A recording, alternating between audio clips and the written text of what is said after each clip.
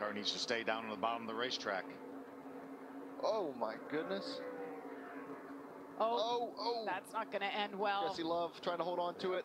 Jesse Love. Big impact there. Richmond Got the really 27 of Tim Richmond hard into the wall. We're under caution for the third time. That's a big hit for Tim Richmond. I don't think Jesse Love got any contact there, but yeah, hopefully he's all right. That lap car needs to stay right against that double L line, and it kept wobbling off a half a car width, and that's just too much here. This racetrack isn't that wide, and these guys going by him so fast. Well, we saw the right way to do it when you're being lapped and the wrong way. A little splitter damage there. Yeah, a little damage to the left front corner, and some flat tires, obviously, for Jesse Love. That's probably where the splitter damage came from with the flat tires, because I don't think he hit anything. But yeah, that like you said, that lap car really caused, and the speed differential is massive between the slower vehicle, and these guys just don't quite know where to go. The communication quite isn't there. Some people aren't quite aware on the outside what's happening.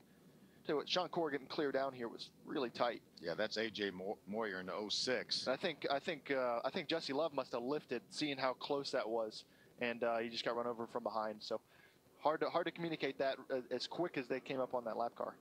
And Tim Richmond, family-run team, worked so hard for it, worked his way up to 12th, and now significant damage to that 27. The impact right here. It might have been Andy J. maybe that got in the back of Jesse. Yeah, no, it's just definitely a stack up there with everybody trying to shift lanes and get single file. This should be a great visual here with the Menards Richmond on board with Jesse Love.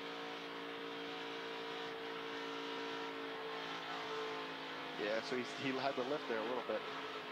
Yeah, and it was just a nudge. I think just a nudge maybe by Andy J.